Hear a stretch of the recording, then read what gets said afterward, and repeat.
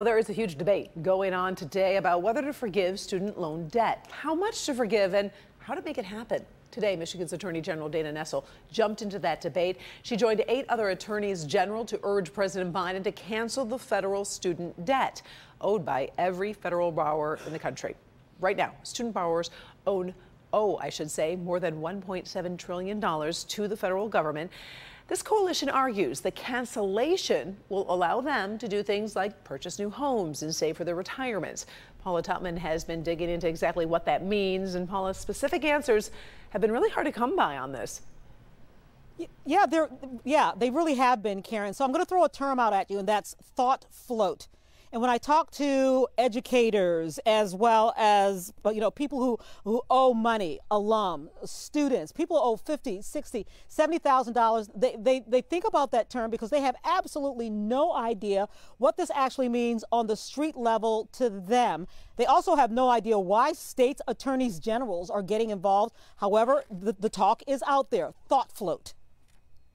Michigan Attorney General Dana Nessel clarified her role in addressing the student loan debt crisis in a statement that reads, in part, though student loan forgiveness is a policy decision for the president, the Attorney General believes it's important to raise awareness around this issue. Attorney General Nessel has previously been active in this area by joining with other states to pursue legal actions to secure debt forgiveness for student borrowers who've been exploited by predatory student loan practices. Democratic Congresswoman Rashida Tlaib basically says it is the federal government which holds the papers to those federal student loans and the interest rates. And so basically it's the feds doing the stick up. I think it's important, Paula, to understand the federal government's the one that's holding the debt. The question is, instructors still have to be paid. Universities still have bills. Who pays when the student via a government loan doesn't? We're telling people, go to school, do all these things.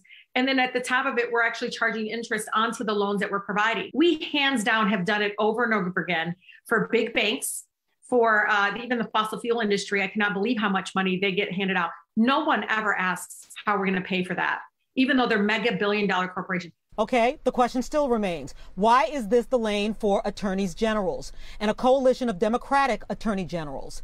Gustavo Portela of the Michigan GOP says, this is simply put, a desperate move by these attorney generals, especially Dana Nessel, to distract away from the fact that Michiganders are having to pay a ridiculous amount of money right now, more so than they can even afford for just about everything. But when you're staring down at a $30,000, $40,000, even $80,000 student loan, the question isn't relief from debt any relief from debt, relief from debt? There's no such thing as a free lunch. They're ultimately going to be on the hook for that. Yeah, okay, so it's really hard to wrap this up in a nice, neat little bow because, honestly, Karen, I really couldn't find the box to fit it into. I asked lots of questions, tried to get to the bottom of where this is, whether or not this is really going to happen. Remember, we're talking about more than $1 trillion worth of debt. Yep, it's got to be paid for somewhere, whether nobody asks the question or not. So a lot of people really don't understand whether or not this is really coming down the pike, whether or not it really will affect them, or whether or not this is really just kind of that same thing called thought float. In other words, floating an idea to see how it's going to land. Definitely a lot to dig into there. We appreciate your work. Thank you so much, Paula.